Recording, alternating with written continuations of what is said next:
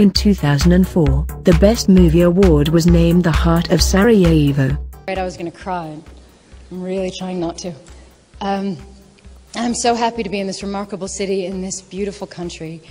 And I've spent the last year lucky enough to experience not just the warmth and the hospitality of the local people, but also your extraordinary talent. And in my career, I have never worked with such disciplined and talented artists as I was able to this last year.